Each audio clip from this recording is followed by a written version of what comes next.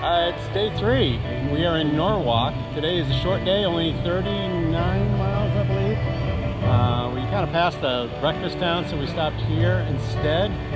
Only got about, what, 15 more miles I think left. Yes. The day's done, so we're kind of just chilling out, enjoying the day. It's a beautiful day.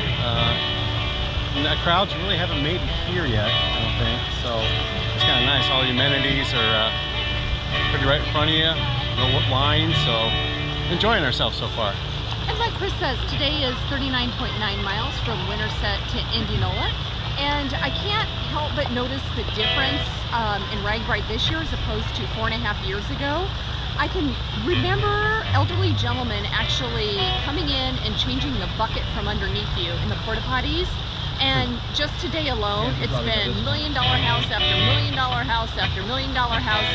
And it's just time to maybe cash out and pull back for a while because things are really going well. Economy's good right now. Oh, you can boy. tell. And we can see it. You can see it.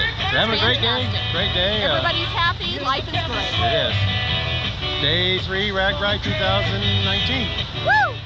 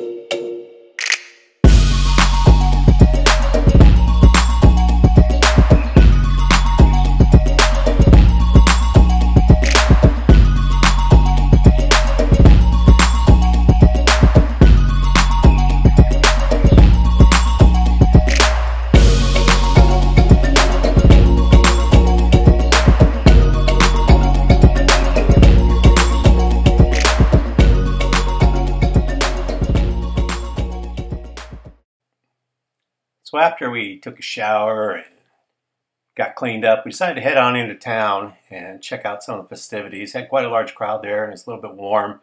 We got something to eat and then decided to just wander around, check out some of the sights. They had some hot air balloons flying around the city, which was kind of cool. One of the neat things they had this year was these Van Do It company that was there. They had these vans converted into basically like little camper mobile homes for people. They've got all the amenities you would need. I tried talking Barb into it, however she kept her distance. She didn't really like the idea of living in a van or the location of that van maybe being down by the river. So checked out the vans, didn't really decide to go any farther than that. We went back to the Simpson College where there was some festivities going along as far as the concert, and we listened to some of the concert for a while, just kind of lay down, chill, just get ready for the next day because the next day was going to be one of our longer days of the week. And so we just hung out, enjoyed the music, and as you can see there was quite a large crowd there. The band was really good and we had a great time.